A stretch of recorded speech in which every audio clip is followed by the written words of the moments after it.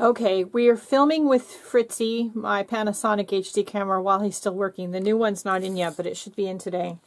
I am working on reconfiguring my product review swatch book for watercolor paints because I quickly outgrew the binder and I knew right away that wasn't going to work. But I liked the size of the binder, so switching to a different smaller binder wasn't going to work, or a bigger binder wasn't going to work. I liked what I'd already created. I don't want to do it again.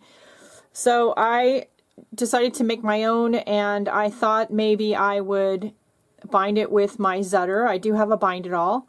But then it was pointed out, but one of my friends slash admins and other YouTuber, Michelle from Lady Blue Studios, and that I should use binder rings. And she's not wrong. The whole reason we went to a binder in the first place was so that we could take pages out, move them around, put them side by side, and that sort of thing. So we're going to use binder rings. I hate them, but we're going to use binder rings. So, okay. That being said, this is one of my covers. This is just chipboard, actually it's the back piece from a watercolor paper pad. I took some of our leftover watercolor paint and I dropped it onto a piece of watercolor paper, and then I cut it in half and I glued it to my two front and back covers once I had cut the chipboard to the right size. Then I covered the edges with white duct tape, and I thought I wanted to do something fun with the corners and kind of protect the corners a little bit. And so I had this idea. I've got this silver metal tape from the hardware store. It's for taping up heater ducts, and I cut some little squares. So what you want to do is fold them in half, corner to corner, and crease it, and then fold it in half again. This stuff is it's metal, it's aluminum, I think, and it's really sticky and stiff, so it creases really nicely. So you'll get this kind of X shape on your aluminum tape. Then you want to cut, starting at about 1/8 of an inch or 1/4 of an inch from the fold, and angle the scissors in towards the point, but don't cut all the way to the center point. Do that on both sides, and just take the center triangle of tape out. And then do it on the opposite side.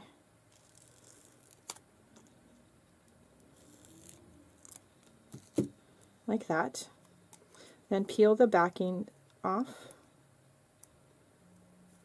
which is sometimes easier said than done.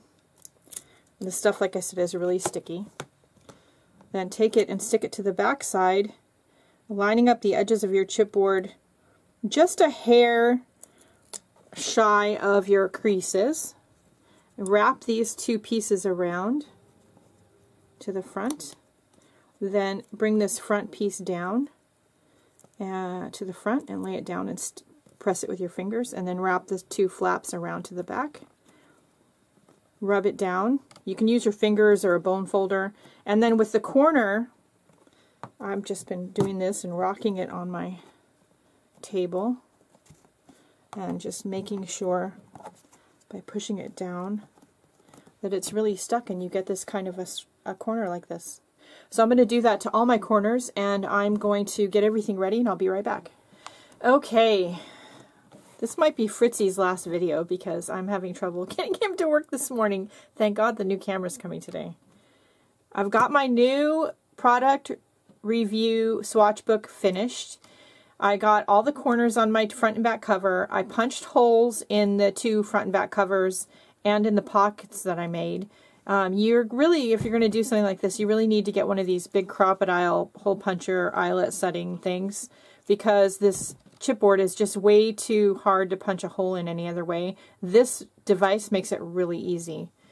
And also, if your binder rings are kind of loose and tend to pop open, which is one of the things I hate about them, then take your binder ring right here where it's riveted together and put it on something hard and just give it a couple whacks with the hammer and tighten up that little thing right there. Rivet thing. And that should fix it. Okay. So I made some pockets out of 12 by 12 cardstock that I had here, and I made them 9.5 inches high by 6.5 inches wide. I scored the 12 by 12 paper with my scoreboard first, and then I cut off this little rectangle here that was here, and then I folded this flap over and this flap up, and then I cut this one at an angle, and taped it together with some decorative masking tape. And we have we actually have a little pocket here and then a bigger one back here. And I made 2 of these, one for the front, one for the back, because there's probably going to be times, for sure, you want to keep your templates in here, but maybe you've picked up pamphlets at from your watercolor paint manufacturer or something like that, and you want to just tuck them in here until you get a chance to work in your book. We've got our different sections, and because we have binder rings, if I need to add pages to here, then that's not a big deal, which is why we want binder rings. But also, if I want to take some of these pages out so I can compare them side by side, I can also do that because we've got it on binder rings. We've got our samples section, our color wheel section, our blending section, and I have around 10 sheets plus the ones I already have in here, in each section of watercolor paper. I love these pockets that came with that binder, which is one of the reasons I was hesitant to go with a smaller just pre-made binder, because I really love these sheets and they're too big for a regular American mini binder. So I chose to keep them and do this. I put all of the sheet protectors back in here that came with the mini binder. They're all configured a little bit differently, and I can see them being good for just little scraps of watercolor paper and little samples and things that we try. And then we've got our inventory section, and I did go ahead last night and I added Mission Gold and Mayberry Blue. And I added another pocket in the back. So now I'm all ready to go to continue on with our review of our watercolor paints. And I like to keep these rivets to the outside. These binder rings are going to make me insane. I can tell you right now, they're going to make me insane. But there's no other way to do it. But we're ready to work on our other product reviews and swatches. Next Wednesday, 10 a.m. Pacific Standard Time, here on YouTube. We will be live and we will be doing Winsor Newton and Van Gogh. And every week we are going to work our way through the paints that I have, and then when we get caught up, or mostly caught up, we will be going back to the beginning and doing paintings with each one of these paints. Of course, part of our process is doing a little sample comparison painting with the paints, which we will continue to do. But after we're done doing all these different sections in this book, we're going to go back and we're going to actually work in my watercolor journal, and we'll do a page per brand of paint that we have. All right, that's it for today. If you would like to support my YouTube channel and the free tutorials, my Facebook group, and all of that stuff, please think about shopping in my Etsy shop, or hit that little blue support button in my YouTube channel's homepage. You need to be in a browser or on a PC to see it.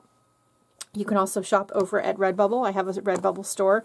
All of those things are listed on my Facebook, my website, GinaBAarons.com. The links are all in the description below. And don't forget the most important thing. Go out and have a nice day and do something nice for yourself, because you deserve it. And I'll see you later. Bye.